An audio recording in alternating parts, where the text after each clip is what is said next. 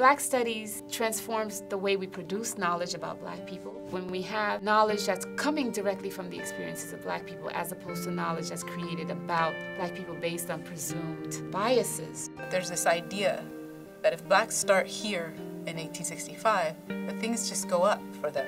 Freed in 1865 and then on to radical Reconstruction.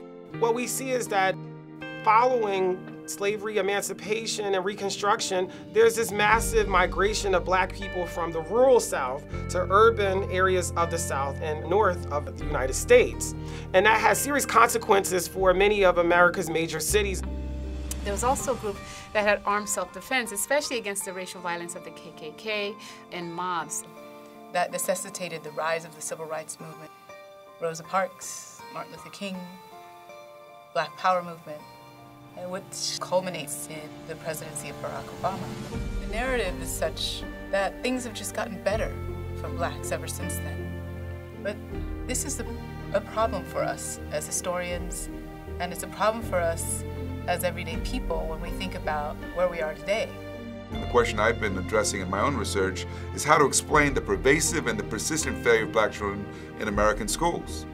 And most importantly, what can we do to use education as a means to expand opportunity and to change outcomes for Black children?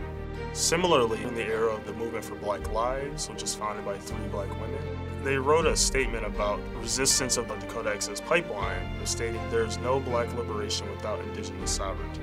Now, this is a crucial point and one of the first times where Black people are explicitly saying that they're standing in solidarity with indigenous peoples. Hip-hop, for me, is one way in which Black and Native people demonstrate what I would call an anthem, where music and videos are used to challenge settler colonialism and anti-Blackness, but they're using this Black culture and art form to do so.